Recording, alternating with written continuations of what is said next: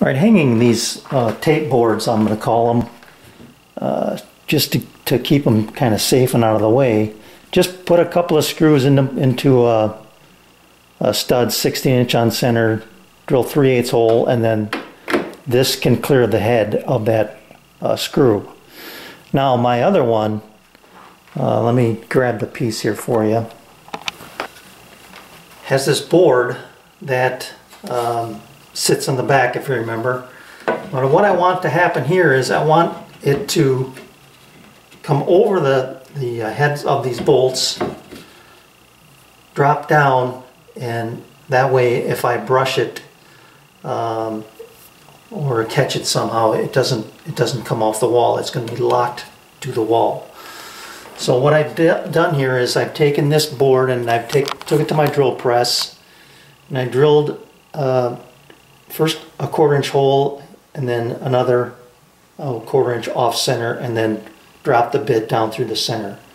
Did the same thing on the other end here. These are not perfectly centered, and I don't really care about that, but the depth of cut is important here. So they both went down 2 inches. All right. So when it goes over when this goes over the head of that bolt, you have to imagine that this is the way it'll face. Sorry. When it goes over the head of that bolt, I've got to have a slot now on the other side for this to drop into. So all I'm going to do is take my table saw and cut that slot and then finish it off with a chisel. So I'm creating a T-slot with drill bits and a saw blade. And let me... Okay, I got my cut location set by the fence. Then what I did was I took a 3-2-1 block here and set up, first of all I brought this up until the blade just started to catch the workpiece right there. Brought in my 3-2-1 block with a 1-inch, 1/2 inch, 1/4 inch, and set my stop. Okay, so actually that can come back just a hair.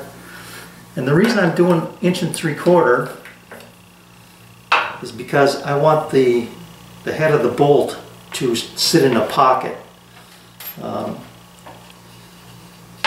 I think you understand. So there's going to be the slot, and then there's going to be on top of that slot will be an area where half the head of the screw is going to sit into it, and then that'll make positive registration on both sides so that it ends up being level.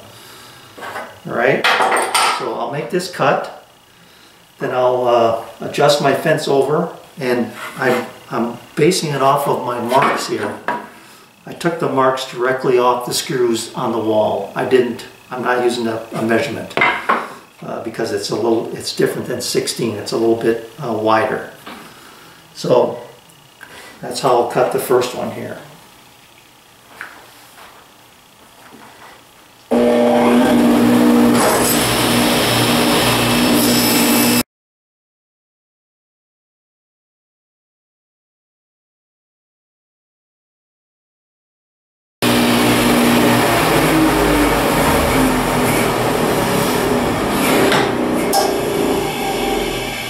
Alright, so you can see I had to go a little bit wider.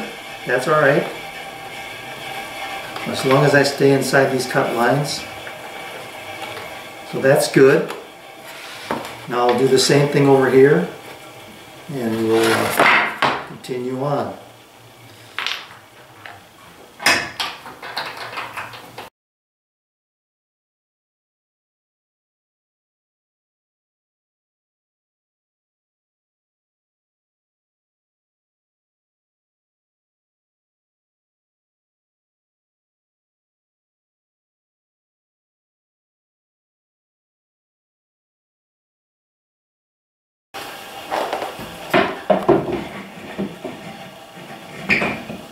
It is.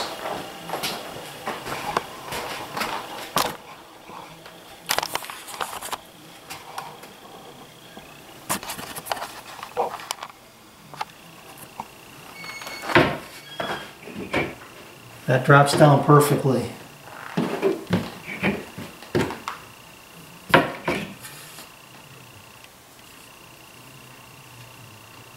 So I don't need to do any chisel work. Here I thought I had to go deeper. That will line up perfectly. So all I need to do is reinforce this bit here so that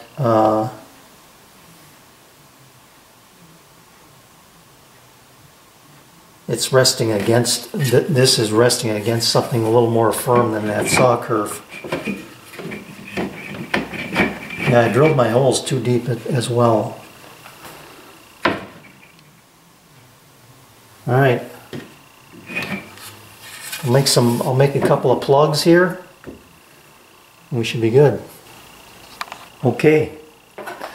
It looks good. It works for me anyway. Hangs nicely. No danger of it coming off the wall because it's locked in place by those screw heads. And I like the way it turned out. It's a good place to keep it. Out of the way and out of trouble, basically. What I did was, rather than fill that saw kerf here, I fashioned a couple of plugs out of some 1/2-inch oak that I had. I planed it down to thickness, took my block plane and rounded the edge over, cut 2 3/4-inch pieces off, and then just put them in the slot, no glue. I mean, it's a nice tight fit. Then just drove them home to the bottom of that drill pocket I made, which was too deep. But now when I put this on there, I can feel that screw head hitting that piece of oak rather than the weak part of the cut there. So I'm happy with that. There's no need to plug that saw kerf.